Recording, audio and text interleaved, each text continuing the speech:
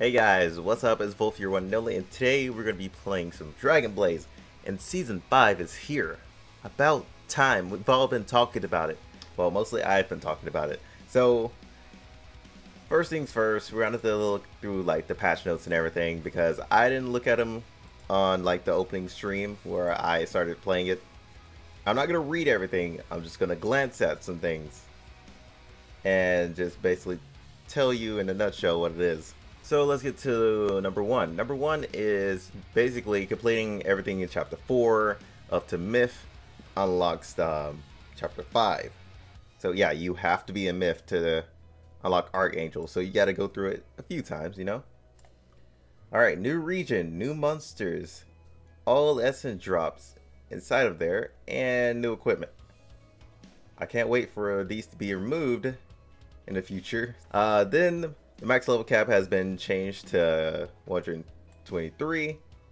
All your main characters are transcended. You guys have already known that. There are no longer any quests to become transcended, and awakened quests have been removed. We never had transcended, I think, or unless they're talking about Death Crown. Alright. Jar of Growth will be removed from the game, so you guys have missed out on that if you guys haven't touched on it. I'm pretty sure it'll come back in the future though. Next is you can create a new character, and that means one new character, and get it to level 120 automatically. Enhanced skills for transcending. So this is going to be a little bit weird for you guys, so I'll explain it right now. What character can I use for this? Let's go with my archer, because I haven't put the skills on her yet. Alright, so this is going to be confusing to others, but technically right now you have all of your skills unlocked. You just have to enhance them. So right now you're at rank 1, and you can only transcend one of these skills. So the one I would transcend is Rain of Arrows. Now it's at rank 2. I'll put it in there again. It's transcended. Now that this is transcended, I can only choose one of these to ultimate. So it's pretty much you have one skill normal, you have one skill ultimate, and you have one skill transcended. Is pretty much how that goes. I'm going to pick, why not? We'll pick Focus. And there we go. Can't pick anything else here because everything else is locked. That's pretty much how that goes. Normal, ultimate, transcended. As for this passive, that's pretty much the same thing. You guys gotta try and choose something for that as well. As for this, I would probably go crit damage if anything, so that could be a thing. And now I gotta choose something else. I'm gonna go with boss damage, because the dex right here is pretty decent anyway. The crit damage and everything is going to be real nice, especially if you have like really good gear for your DPS. I definitely recommend you grab it. Now I'm going to go back to my beautiful Encanter, and we're going to get T1. Alright, so character status changes. Strength, Dex, and Intelligence will only increase attack and no longer increase defense, evasion, or accuracy. That's unfortunate. But defense, evasion, and accuracy will be converted to stats based on an ally's characteristics, and they will be increased based on your level. So that means basically your jewels, you can no longer like fully think those through anymore. You just gotta place it on the right ones, and it just increased their attack now. That's pretty much all that's useful about the jewels, is that they increase attack. That's it. Alright, the request system. This is pretty much getting XP for your main character. So basically, to get these scrolls, you have to do the request dungeon, which you can buy your way into. I do not stress this enough that you probably have to do this every single day just to enhance your characters. So make sure you have enough rubies to actually keep doing that over and over. Alright, next. Yeah, that's pretty much your rewards you get from each of the requests. Alright, and you got the new main character, which I'm pretty sure most of you guys have looked at. I don't know if I want to look through all this because there's quite a lot to go through. But I'm going to let you guys glance at that. Alright, main character costume system change. You can still equip awakened costumes to your transcendents, and both appearances apply. Regular costumes will only reflect stats, not appearance, which really sucks because there are a few costumes that are really nice. Due to Transcendent's character being unable to equip Buster keys, any related Buster costumes will be converted into character stats. So that's pretty nice, since there aren't like that 20% like buff anymore, buff to keys. Damage system adjusted. Attack and damage calculations have been adjusted.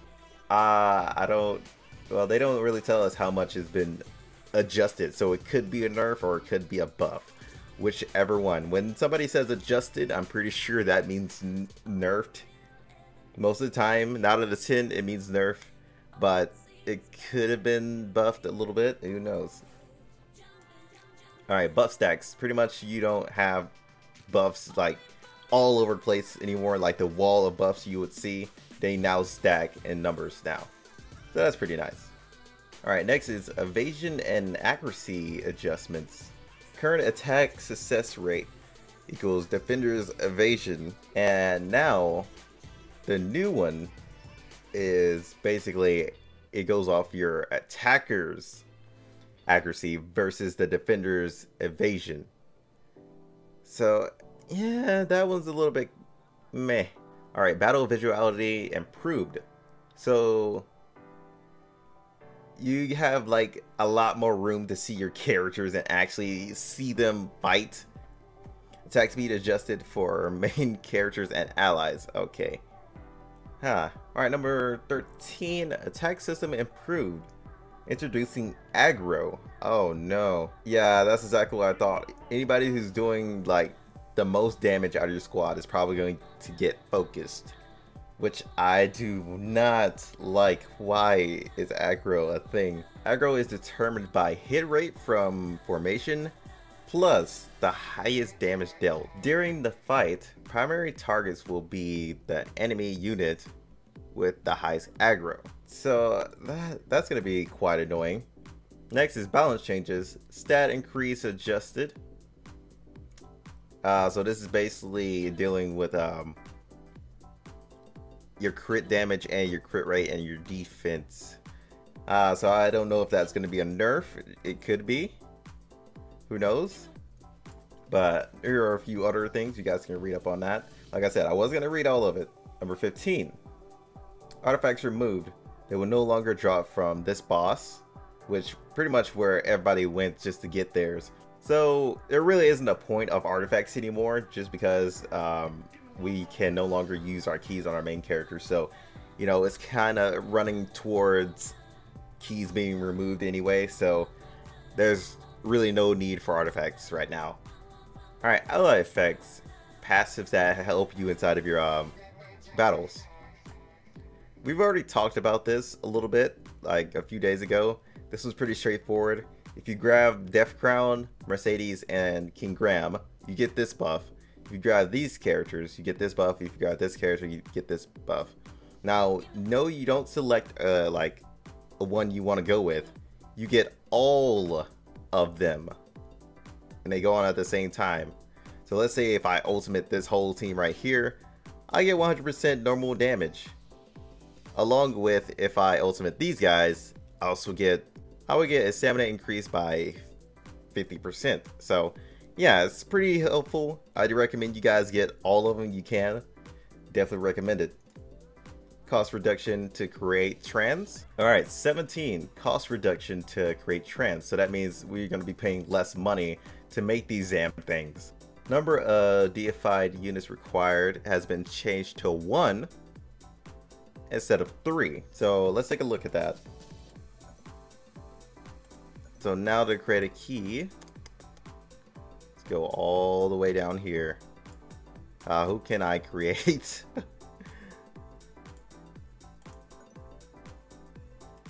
Don't think I have one of them. That is ultimate right now. Actually, I do. So basically, I can create this key right off the bat now. I don't need 3. I can only use 1. As for right here, one of these guys will suffice. And you can just pretty much straight up make it. Which is actually pretty nice. And I can also make this as well. So it's an easier way of like getting your keys and everything. So I definitely recommend you guys do that. Because keys will disappear soon, but they will still give us rewards for collecting those keys and getting them all to ultimate. So I definitely recommend you guys do that. Now let's go back to where we were. And also, number of essence required to enhance transcended allies have been reduced. Alright, now we're gonna go to 18, the new transcended allies. Atlas and Tevis. Tevis? I don't know how to pronounce that. I do apologize if I butchered that. But yeah, these two have been released. Atlas, I'm pretty sure, is going to be quite the monster in the future, considering she's supposed to get a buff. Maybe this is her buff version. We'll have to see. Wow, this is going to be a long video now that I think about it. And we're not even into the story of chapter 5 yet. But we'll get there in the next video. We will get there. As of right now, we're just going to explain the whole, like, update. This video. Atlas normal attacks deal extra fixed damage. Andromeda Nuke Punch is the first skill, and it inflicts massive amounts of damage and sends a target airborne. So, yeah, there's a 100% chance of they will fly. Yeah, that's quite an issue. So, one punch Atlas is back. Oh god, what a nightmare. So, sometimes you guys did not notice, especially new players, Atlas would basically punch a person out of play. So, if you only have one character in your team in PvP versus an Atlas, she's pretty much going to automatically win because she knocked your unit out of play. That unit no longer exists. That's basically what she was made for. Even if you had like a whole party, she's gonna punch one of them out of play. Then it'll be a 4v5 at the beginning. That's why Atlas was such a monster in PvP and why she was so ignoring to like fight against. So I might be making her sooner or later just for my PvP team, you know, just be that guy who has her. So this skill cannot be resisted as well, because it's not actually a debuff, even though they say it is. It's just like a physical thing actually happening to you instead of like stunning you. You could be immune to a stun, you know, hit upside the head is just like doesn't affect you at all, but you can't be immune to getting airborne into the sky. So yeah. Inflicts double damage onto boss units. So yeah, that's pretty a good skill. Its cooldown scares me a little bit because, you know, that cooldown is pretty low, so a lot of people are going to be getting knocked out of play. Unless that's changed. I don't think it's been changed. I think it's still a thing. Alright, her second skill is massive eruption. Inflicts massive damage after removing buffs on one unit and stunning them for 8 seconds. The stun effect cannot be removed. So yeah, you're going to be stunned for 8 seconds. Enjoy it. No matter what you want, you can't have it. Next is Devotion. For 8 seconds, attack is increased by 61%. Attack speed is increased by 175%. And counters all incoming damage from enemies and inflicts counter damage up to 167 damage crit hits. so it crits no matter what on a counter attacks, and applies airborne debuff for 3 seconds. Enjoy. And freaking enjoy. So that's annoying. I really hope this isn't like a new punch that puts everybody out of play anymore. I'm just hoping he just lifts them off the ground so they can't do anything. Alright, let's get into the passives. Pyro Chamber. Every 4th hit of Atlas inflicts 828% damage on all enemies and applies the airborne debuff for 3 seconds. Yeah, this is pretty much the normal I'm in the sky one. Okay, so somebody will probably clarify that one for me, because I don't know if they removed hitting out of play, but that's what she did back then. Normal attacks also remove 1 buff from an enemy. Her second passive, which is quite something to be feared, especially Gray Soul users, and it's called Indomitable Will, and insta-death skills have no effect on Atlas. So yeah, you better get ready, all you Gray Soul users. When she enters the field, she is immune to all debuffs for 9 seconds, and she receives 15% less damage. This skill can only be used once when entering the field, so it's pretty much like Winlu. When she enters the field, she can only turn invisible for that one like entrance, and that's it. Alright, her next passive is Spike, which looks annoying even glancing at it. Let's see. Recovers HP by 30% of a damage inflict, so that's pretty much just lifesteal. Inflicts additional fixed damage by 350%, Jesus, of Atlas attack. Inflicts a massive amount of damage to one enemy that flew away, and spikes them down into the ground. And that spike does a massive amount of damage to all other surrounding characters. So it's pretty much an AoE of one character getting his ass beat in the air, then smacked down, just to add insult to injury to your rest of your teammates. Alright, now the ultimate skill, Blazing Charge. Atlas attacks inflict splash damage to all surrounding enemies through a shockwave. Alright, not bad, not bad. Alright, next is Transtevis. I guess that's how you pronounce it. And she's a priest, and she inflicts damage to an entire party or recovers HP to all your allies. Her first skill is called Heavenly Veil, and damage inflicted on party heals HP. So that means your party is pretty much immune. Anytime an enemy attacks you, you get HP back for those 6 seconds. Next is God's Wrath. Inflicts massive amount of damage to all enemies. All enemies receive 20% more damage, and prevents all enemies from healing, which is actually pretty nice. I like that one. Alright, next skill is Divine Grace. God's blessing are given to all party members. Wait, what? What is God's blessing? Explain. I guess that's just telling you guys what it... I don't know.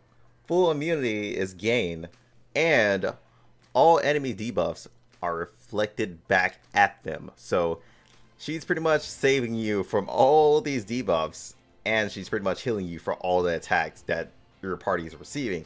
She's pretty nice. It's pretty retarded as well. Like, geez.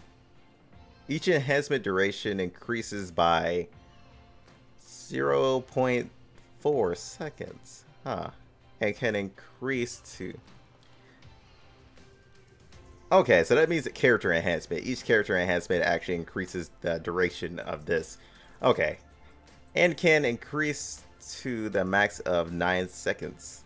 Well, that's actually pretty decent. Well, I like it. Alright, let's get into the passive. First passive is Merciful Heart, and increases recovery by 80%, and recovers all the party members' HP by 8% per second. That is nice. It's their max HP, by the way. So everybody gets their own like individual heals depending on how high their HP is. Alright, Sacred Heart. Increase all party members' attack by 15% and their stamina by 47%. Alright, next is Holy Blessing. Increase the melee damage of all party members by 15. When she uses Holy Veil skill, it increases attack damage by 38% and increases attack speed by 40%. So that's pretty nice. Alright, next is our ultimate skill, Divine Light. Each time one of her is removed by an enemy, all party members' attack is increased by 28% and attack speed is increased by 17%. Skill cannot be dispelled. So does this stack? Because if this stacks, that's pretty insane, especially if you're removing a lot of her buffs. Alright, next is when she uses Divine Grace, physical attack is increased by 43%. So this could be a great PvP character. Actually, no, scratch that, she is a great PvP character. Definitely a must-have in my book. Alright, next we have daily dungeons. You guys have already seen that. I've already talked about it. All these dungeons you guys had to do, which is actually pretty nice. I gotta do most of these after this. Right now it's runes, but I'm gonna buy my way into this and this because I've been increasing a lot of my stuff lately. And the engraving system is pretty much where you use all those runes.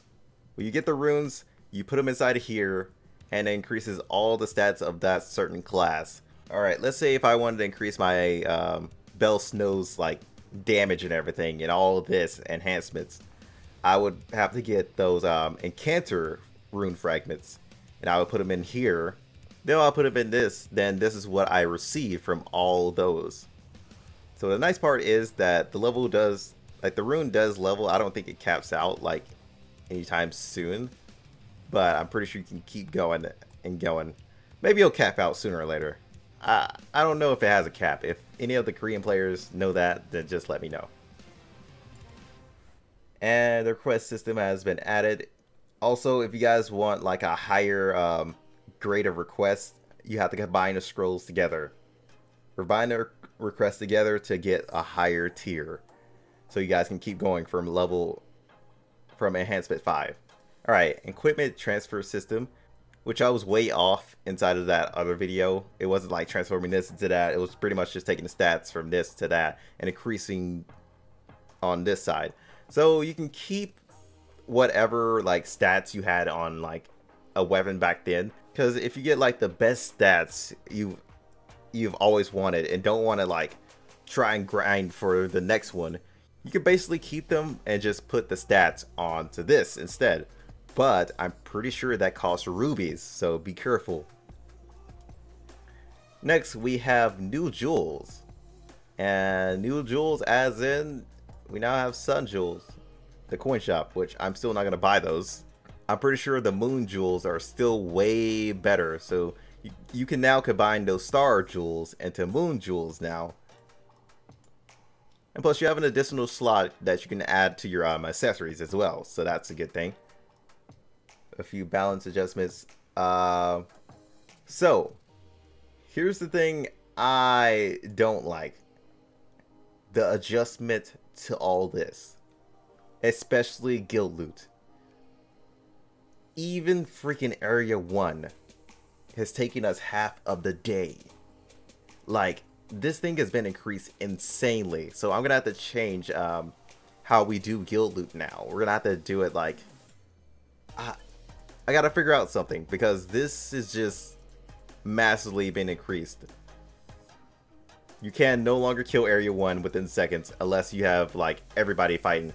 It doesn't really help that only 2 of us are actually doing it right now. There aren't like everybody else joining, which does suck because we do need the extra players helping. So that's pretty much like our own like guild adventure right there. Next is balance adjustments for world bosses. I haven't really noticed anything different in there because I've been doing like really great inside of these world bosses now. Guild adventure has been adjusted, which does scare me a lot. Next, this has been adjusted. I can only get to like I think round 6 now. So yeah, that has been increased a little bit. Tower should have never been touched if they've increased it. Do not touch Tower anymore, please.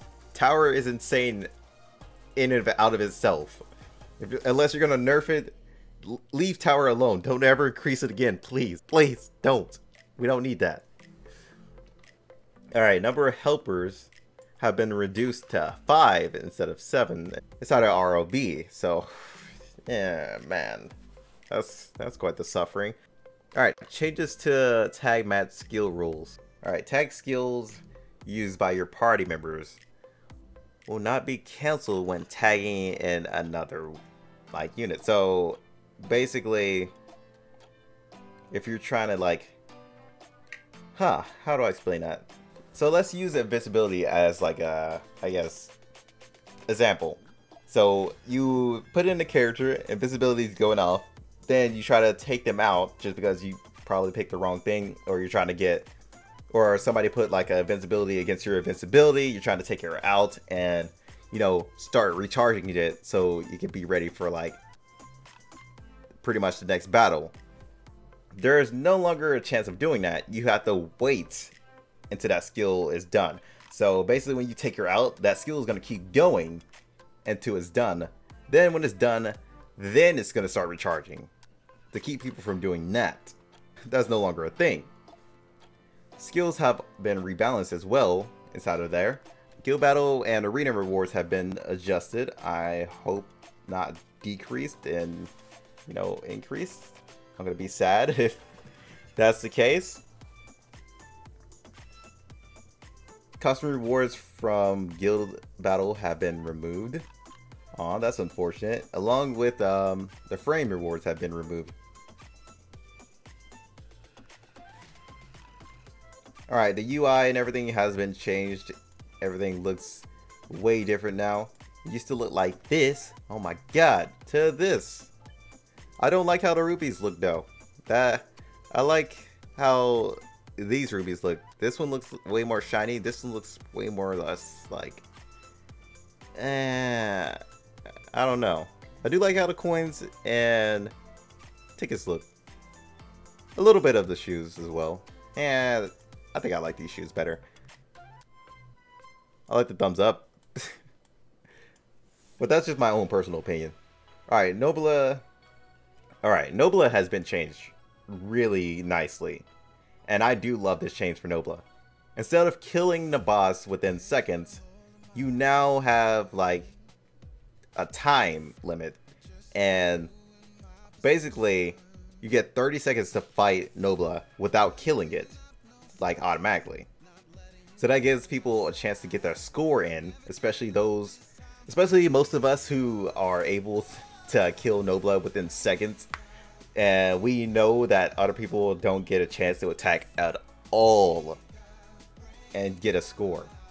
This pretty much saves it so it can give like the rightful person, whoever does the most damage, up until that point. Really hope they do that for Guild Siege, you know, instead of like killing it within seconds, because Guild Siege does not last long at all. It needs to be like that, just how Nobla is. So this has been removed. This is basically mastering your allies that you get. New achievements have been added, and whenever you get a new ally for the first time, you automatically get those rupees instead of like having to max them out for the rupees. Next is attended wars have been improved.